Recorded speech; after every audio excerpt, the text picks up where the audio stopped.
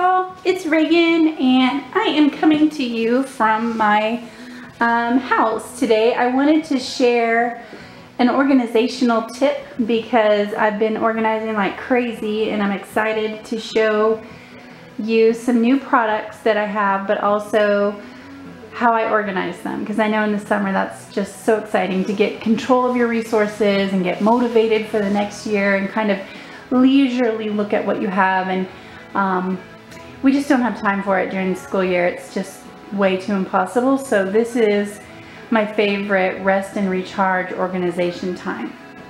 So I have in front of me the kindergarten, first grade, and second grade math centers, journals, and printables. These are sets in my store that go along with guided math. So if you're doing any sort of guided math structure in your room and you have math stations or math rotations to fill, that's what these are all about.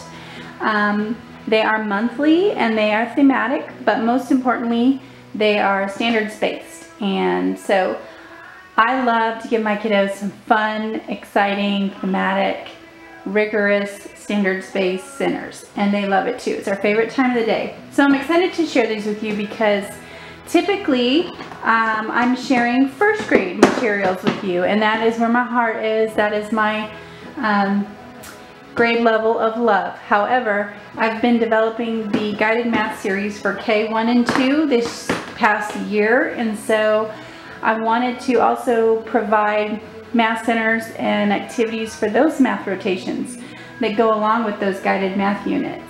So that is what this is all about, and I'm excited to show it to you. So I'm going to start with first grade because that's something that I'm really comfortable with, and I've shown this probably the most. So we'll start there. So inside these boxes, they came in a 5 set at Costco for about $20. It's really awesome because I love the lid and the shape of them, but you could put them in anything.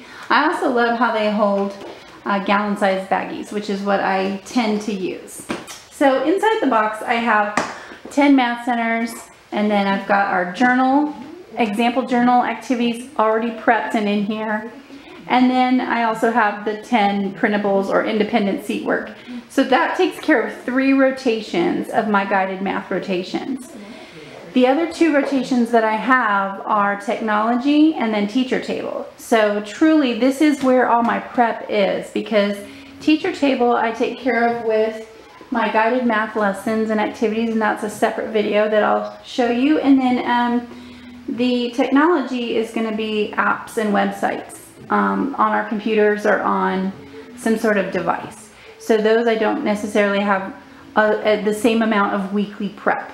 All right, let's get into it. So I've got my August and September at the top here, and they're different activities. I've got the teacher direction card here, and then so I will teach my class the game or the activity using this card, and then I will put the activity into the math tub for that week. This one, all of these first grade centers for August are going to be building upon end of the year kindergarten standards. So in this particular game, students are packing a backpack. So they're counting different objects and matching it up to the backpack. So this would be a 10 and 1s, but not as formally as place value. So as formal as place value. Counting the cookies, erasers, domino.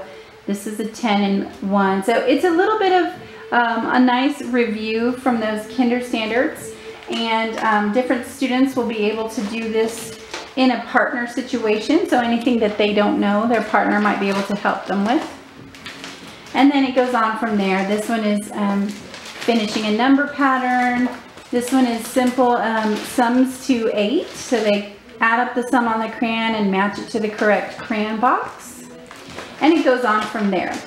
Each box holds about 3 centers packs, 3 months worth. And what's awesome about first grade is that I have the entire year done. So in that bundle, all 9 of the monthly sets are finished.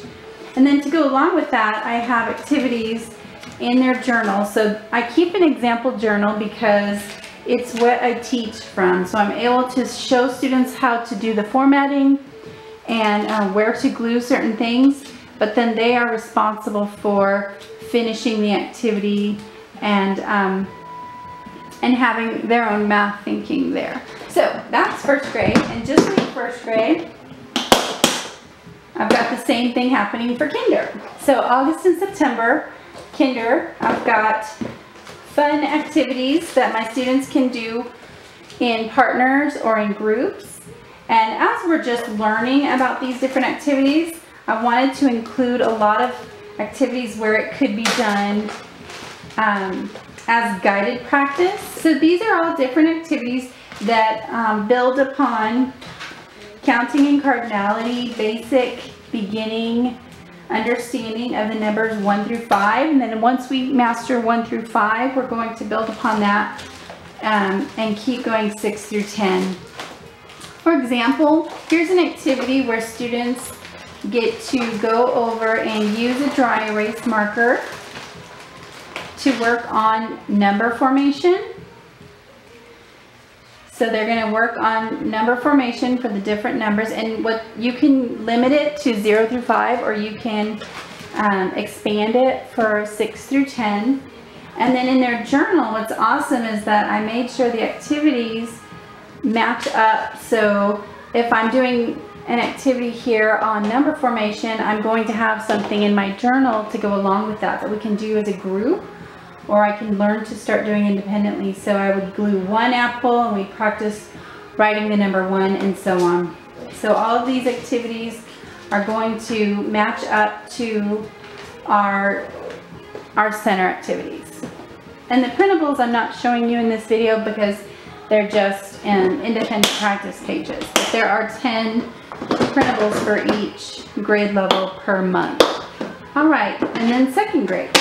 So again, we have the same type of concept, but I've now upped the rigor and taken it to end of the year first grade standards, beginning of the year second grade standards.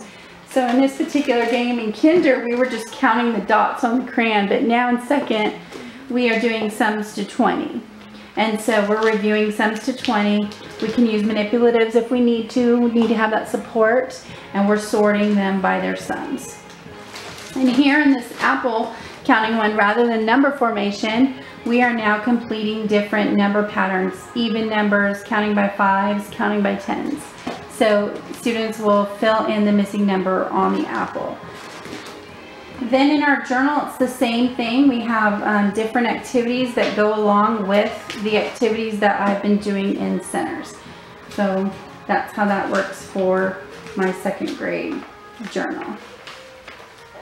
I hope this helps you to maybe get an idea or two about organization, and also maybe help you fill up those guided math rotations. Talk to you later.